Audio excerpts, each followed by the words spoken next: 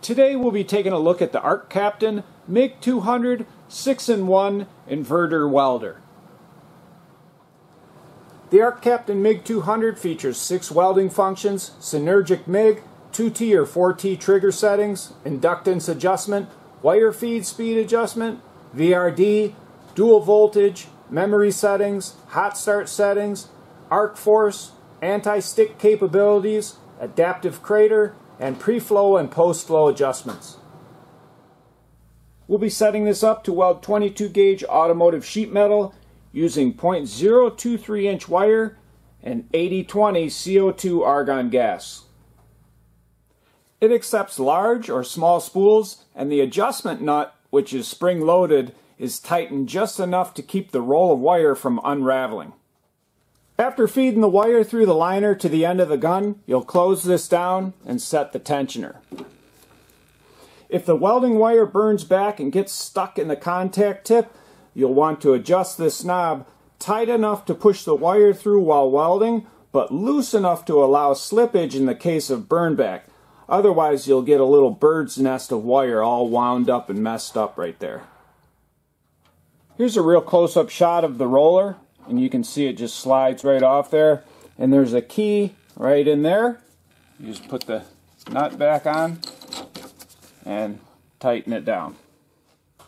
A good setting for the gas is 20 CFH. To set that, you'll just adjust this knob while squeezing the trigger.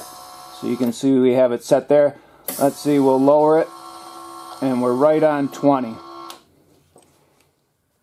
The ARCCAPTAIN MIG200 has a large, easy to read and easy to navigate user interface. Voltage and amps in synergic mode, right up here in these screens, or manual mode, you have voltage and wire speed. We'll go back to synergic. These are your memory settings. This is the mode or the welding process that you're in. So we have MMA, TIG, MIG with a spool gun, or back to MIG. This is your wire size that you're welding with. Again, automatic or manual. This is the trigger type. And you either got on and off, on and then off or spot. And this is the type of gas or material that you're welding. In synergic mode or automatic mode, the only dial or adjustment you have to worry about is this one right here. More heat, turn it up. Less heat, turn it down. And the machine automatically adjusts your wire speed. And this is inductance right here. It's the type of weld or how it's laying down. You can keep that right at standard or turn it up or down depending on what you like. In manual mode, it's like a conventional welder. Turn it up. This is your heat setting. If you need more heat, turn it up. Less heat, turn it down, and this is your wire speed. Again, we'll be welding 22 gauge automotive sheet metal, and we're going to keep it in synergic mode. This is manual, and back to synergic. This is the type of trigger. We're going to leave it on-off type of gas. We have an 80/20 mix. Over here, the mode or process that you're in, we're in MIG. And this is the wire size. And we're at 0.6 millimeters. With the ground clamp hooked up to some clean sheet metal, we'll give it a try.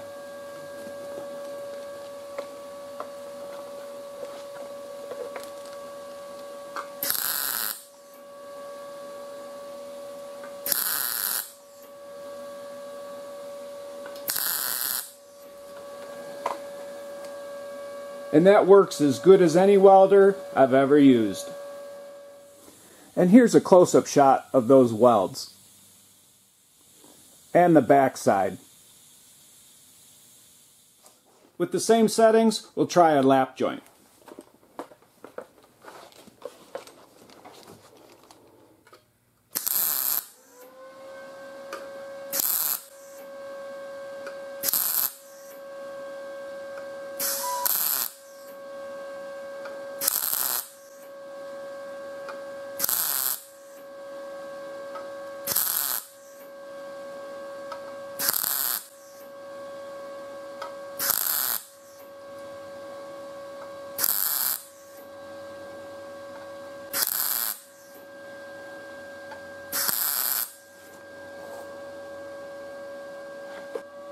Here's a close-up shot of that weld after finishing. And here's the back side of that weld. And last we'll try butt welding, so we'll turn the heat down just a little bit. We'll turn it down to like 65. And here we go with that.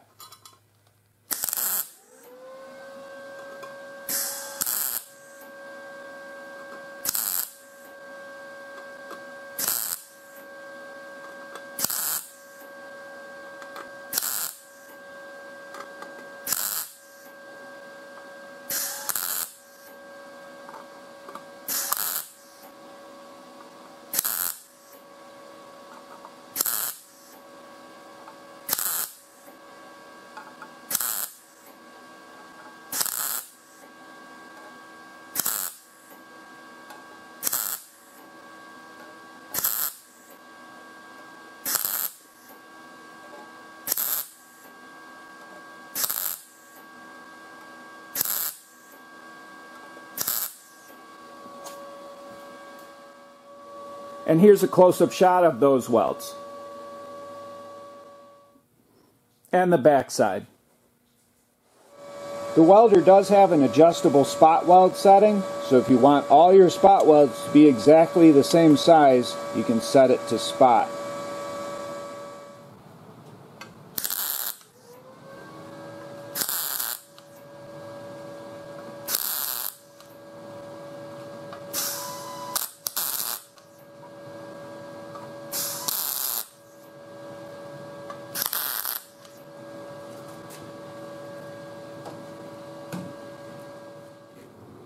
Once you have the settings you like, you can store those parameters in the memory. And that's that button right there.